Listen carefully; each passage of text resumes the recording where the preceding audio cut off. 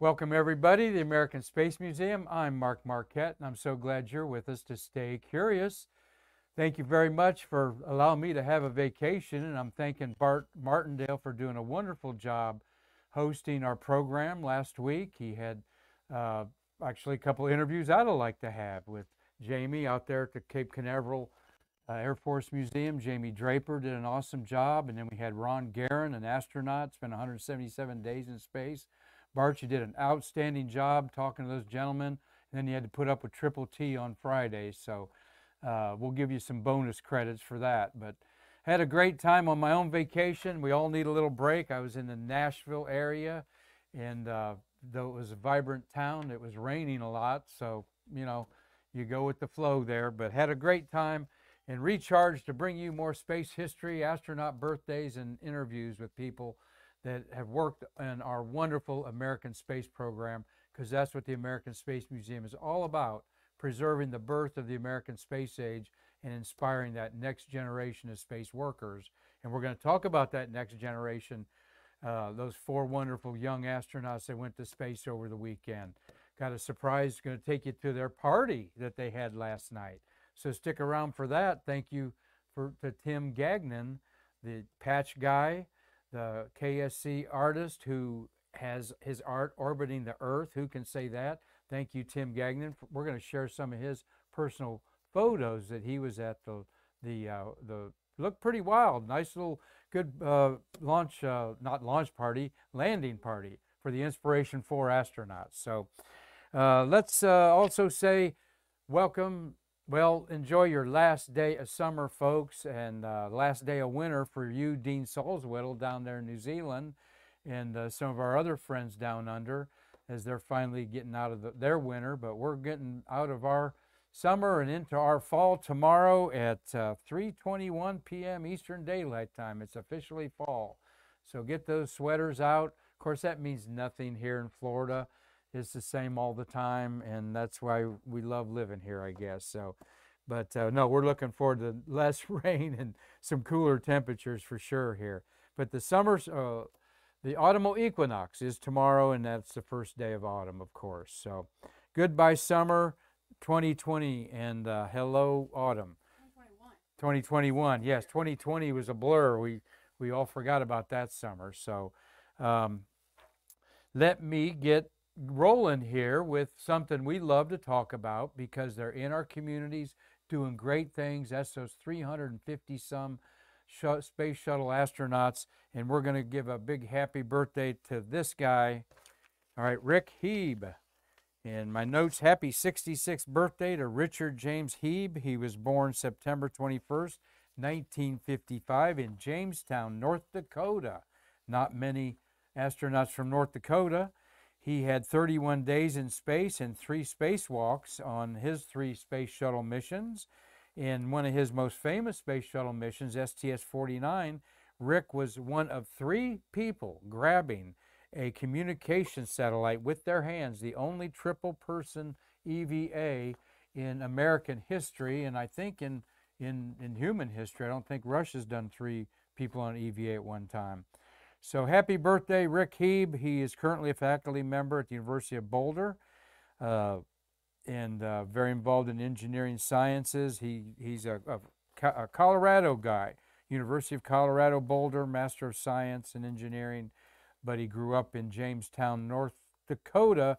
Happy birthday to Rick Hebe, who is 66 years old today. And a little bit of space history.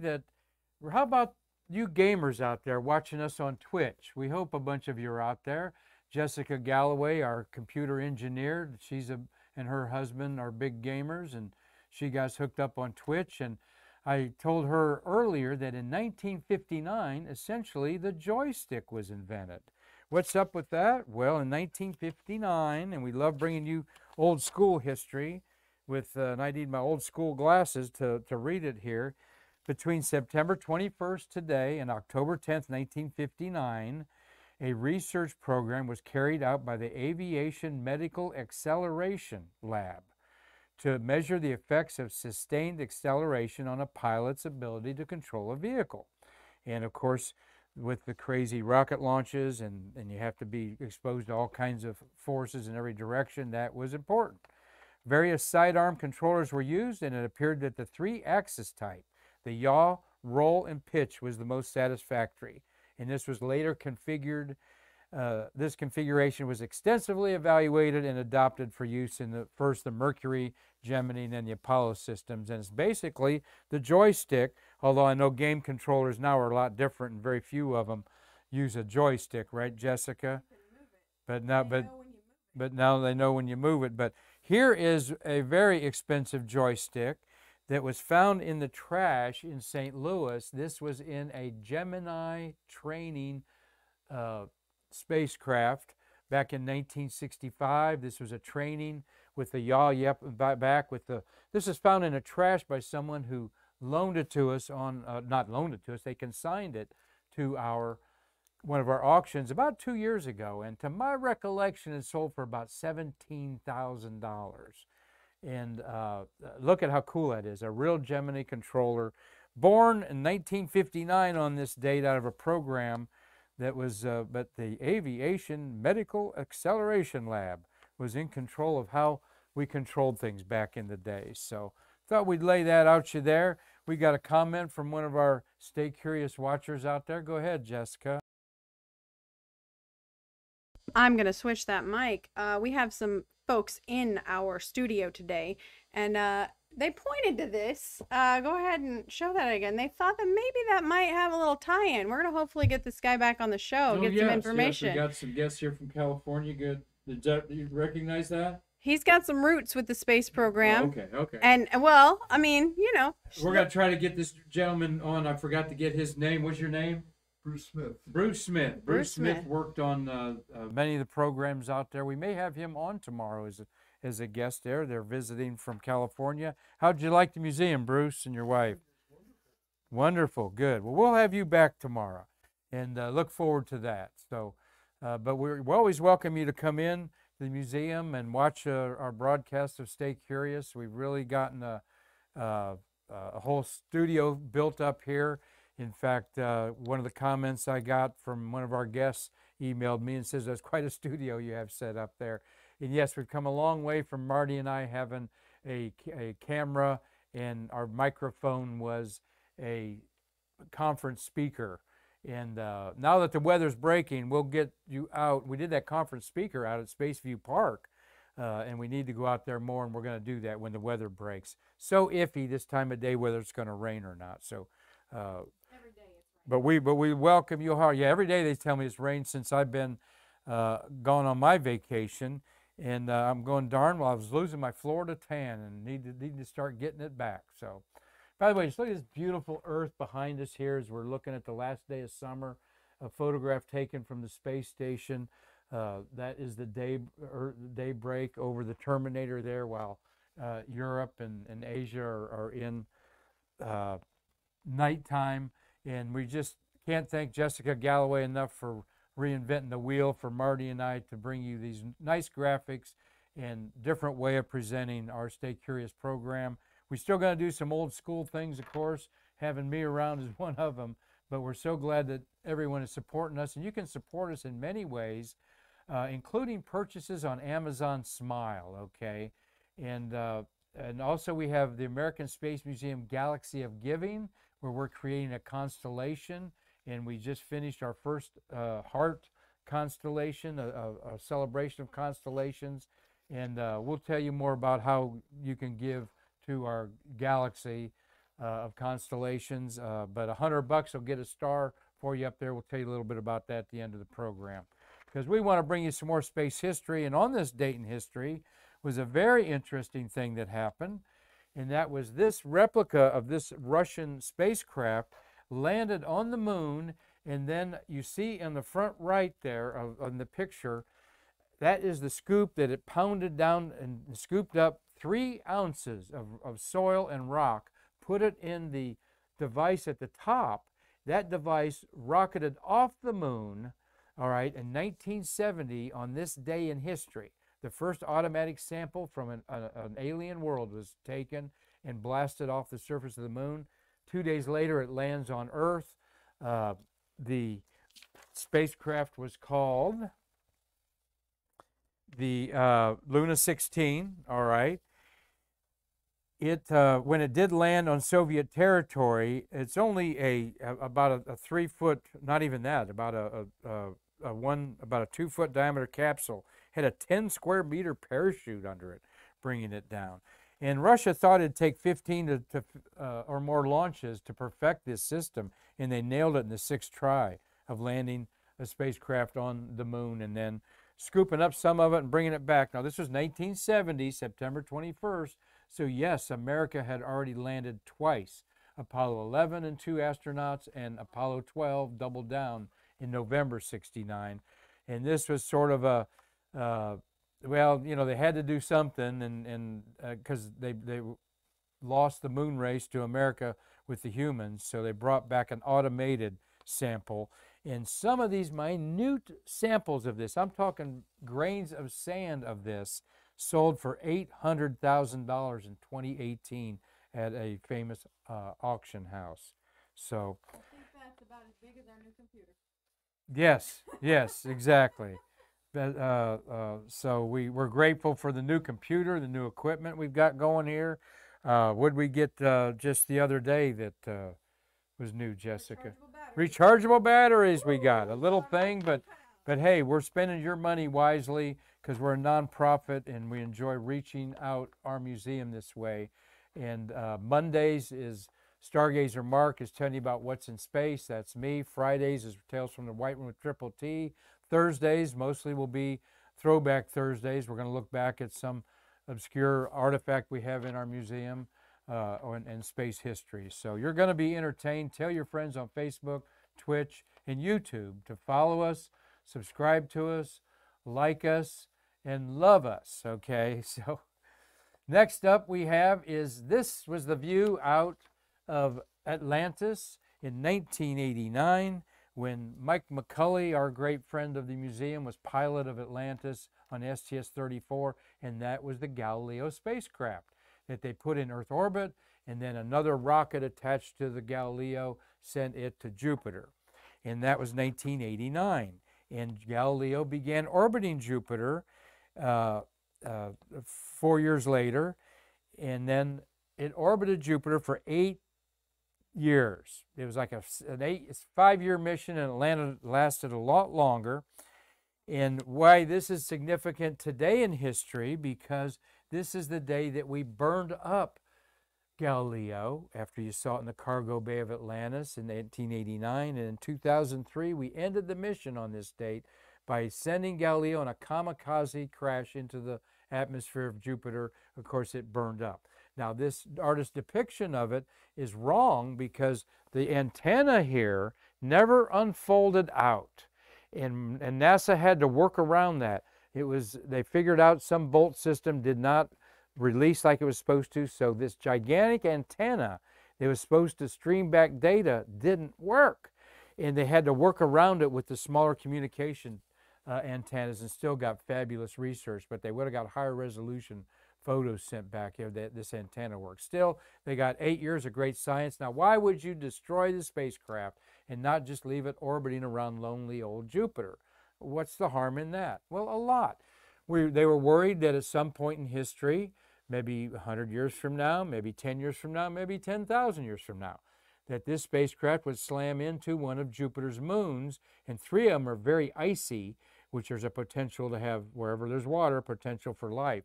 So they wanted to get those out of the way so nothing would contaminate the moon Europa or Callisto or Ganymede. And then they also wanted to make sure that human germs or so forth that could have gotten on the spacecraft did not populate our solar system. And boy, a couple years ago, you'd say to that, Mark, that's strange. How can a germ populate an entire planet? Yeah, well, where's my mask, Jessica, as we walk through this museum in this pandemic? So NASA's always thinking about cleanliness and keeping things clean. So that's why we destroyed, at the end of its life, the Galileo spacecraft on this date in 2003. Yes, Jessica, comment. I'm going to swap that mic here.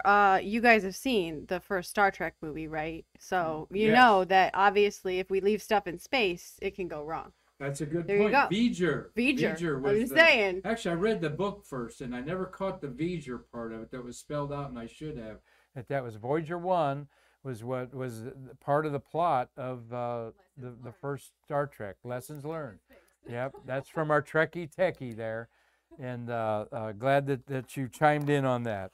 So we love space history like this. You know, I'm a moon crazy person and love the moon. And anytime we talk about these moon missions, because we've not brought back much of the moon at all, about 1,000 pounds from the Apollo missions of 1969, 70, 71, 72. And then Russia did this 3 times and brought back soil. But what happened back in May? Oh, that's right. China, their first attempt brought back 4 pounds of the moon that's in their labs right now being analyzed. On their first attempt, quite a actually more complicated than this mission in 1970 of Luna 16. So let's move on from that, and finally to show you today something that popped up on Facebook was our good friend Tim Gagnon. Tim is known as the Patch Guy. He is at kscartist.com. And you can buy his patches on Zazzle.com/store/KSC And Tim, glad to promote you. He's been a wonderful friend of the American Space Museum for a decade or more, way before I even caught wind of it. I'll never forget being at a Kennedy Space Center event. Tim's rather a large man, tall. He had this beautiful jacket with all these patches on it. And I said to myself, one day I'm going to get to know that guy. And so I have. I'm proud to call you a friend, Tim. He has art orbiting the Earth in the International Space Station. Who can say that, huh? How cool is that? And Tim, because he worked with astronauts on some patches on the space shuttle, all right, like STS-133, he helped finish for the great Mr. Robert McCall, who passed away during that. And Tim's got a Spanish partner in Spain. I forget his name, Tim. Forgive me for that. Almost came to my head, but so Tim gets invited to some things because he's got astronauts as friends that he sat down with, and they said, okay, crew, what are the elements that you want in your patch? He's done 4 or 5 like that. He's done International Space Station patches, and Tim does a lot of special patches for commemorating events, 50th anniversaries and so forth. Very talented guy, bragging on him a lot because we love him here at the museum. He's always happy to see his face around, and he is a social media monster, okay? And so Tim posted some of these pictures of the Inspiration 4, the 4 astronauts that spent 3 days in space over the weekend. The first all civilian crew. There was no professional astronaut on board. It was all basically fly-by-wires, but they knew how to do things, I'm sure, in case of emergency. They had a party Sunday night. Tim was invited to it. We've got a comment, Jessica? I went ahead and dropped his link to his social media in the comments on Facebook. Okay, so good. I'll try to get it on Twitch and YouTube as well, but I had a quick drop in there. Good. So you can just go to Tim's wonderful work. He's always coming up with something new. And so he was at this party that I understand was in Orlando, and he just I asked him permission over Messenger if we could use these pictures. He said yes. A couple people on Facebook asked him where it was. He said it was in a hangar somewhere. So it looks like a good time was had by all. They had these stilted people walking around with LED lights. You got your I'm sure there's some disco music blasted in the background there. And there's Tim with the family of Cy Proctor. The lady there is Cy Proctor. This was one of her big dreams. She's a rather flamboyant lady. That's her family there that Tim got a picture with. I understand that astronaut Scott Perezinski was there, who's a friend of Tim's, and took some of these pictures, the pictures of Tim, he said there. So there's Tim there. Let me go to the next one. Well, I'm going backwards. Yeah, I'm going backwards. Sorry, getting my mojo on here after a vacation. There are our 4 new astronauts, okay.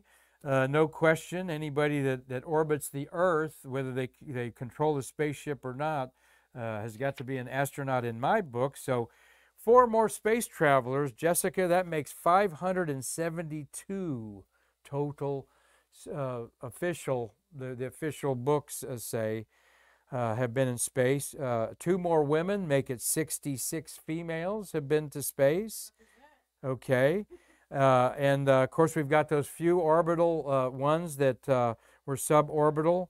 And you can put them into anywhere you want, but we're counting the ones that have been to orbit, including Alan Shepard and Gus Grissom, were suborbital for NASA, right? But then they orbited Earth later on subsequent missions. How fast do you think we'll get to 1,000?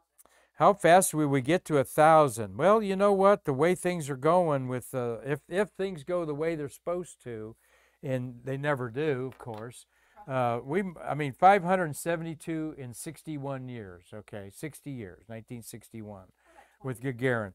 So I'd say we can probably double that in an easy 20 years. But if they start putting 30 people on a rocket ship going to Mars, who knows? Point is, space is pretty hard, and I'm developing a program for Stay Curious to not only commemorate these space travelers, but we had 6 or 7 other people who paid their way to space, were actually space tourists, and they're kind of forgotten. But we'll have a little program about those space tourists that did go through a lot of astronaut training. Some of them even stayed on the International Space Station. So we wanted to say that left to right there is the Commander Jared Isaacman, who was the billionaire that financed this.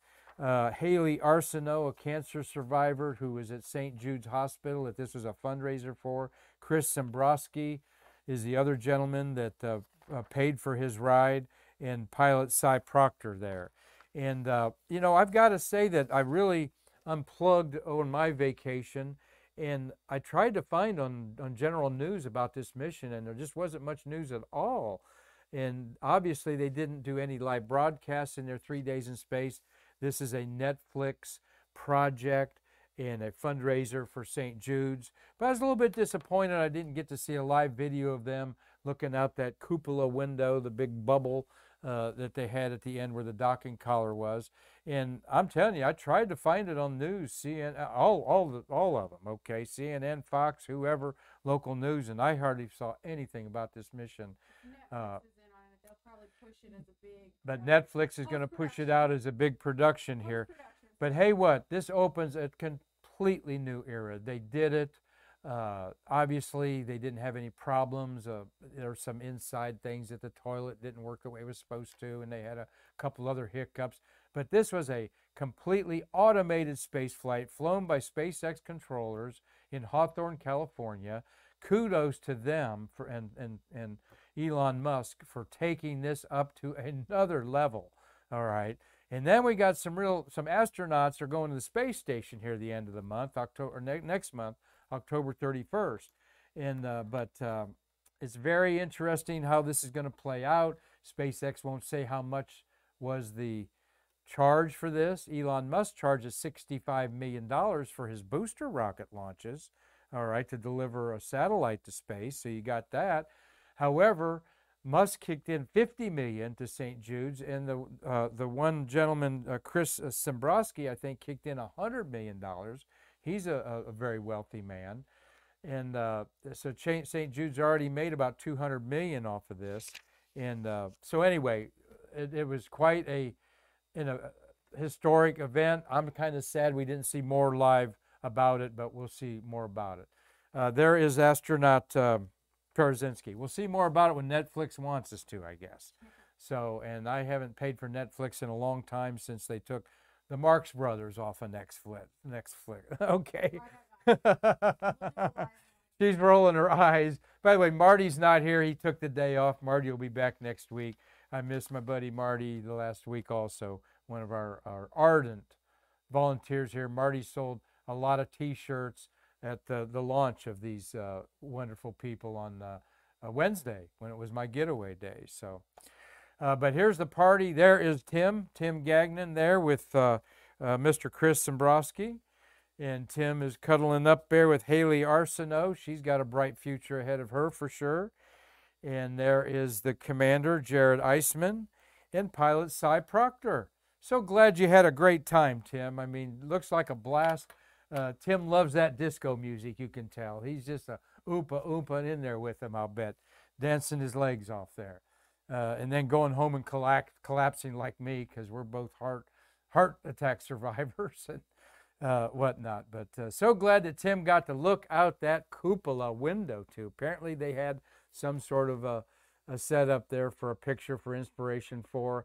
This is apparently what the cupola dome looked like on that spacecraft there. So glad that you got to do that. And thank you for letting us share your fun time with the Inspiration 4 astronauts, Tim Gagnon.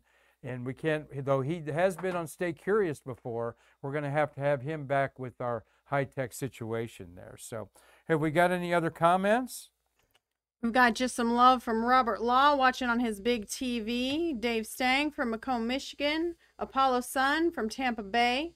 I dropped that link to KSC artist Tim Gagnon in the comments. And I'm going to turn off the wrong label there. Sorry, this is not Bart. This is Mark. Happy birthday to Susie Cunningham yesterday, by the way. I saw a picture with her and another Florida Space Coast fan, Margot Watson. So happy birthday to you, Susie. She's quite a songbird, beautiful singer. She and her husband love to play around the Space Coast. Maybe we'll catch them here at an event at the American Space Museum. And we're grateful to Hazel Banks and Sylvia Monaco, some of our local people following us here. We've got people all around the world. Dan McCune, also our facilities manager. Thank you, Dan, for all that you do here. And Connie McDaniel, we're missing you, Connie. Get well and get back here. I got a lot of jewelry for you to help me sell on eBay. So, and that's one way you can help us. We're putting some new stuff up on eBay all the time. American Space Museum has an eBay presence. We are having an auction October 9th on Saturday. You'll be hearing more about the next, I think it's our 17th space memorabilia auction with Chuck Jeffrey. Going to auction off $200,000 worth of space memorabilia, a lot of it on consignment, but we get a good chunk of that to keep our museum open. Anything else? Oh, sponsors. We are going to create another constellation with some of our sponsors. Your logo here, all right? And we'll put your kid's name. We're going to start putting some up there this week. Jessica, I'll send you some pictures to put the Usiak brothers in there. And here is our first constellation of our Galaxy of Giving, the Celebrations Constellation of the Heart. And in our regular night sky, we have 88 constellations. So we got lots of room up there. But this is $11,000 in donations the past year from astronaut Mike McCulley to my high school classmates' wine coop there.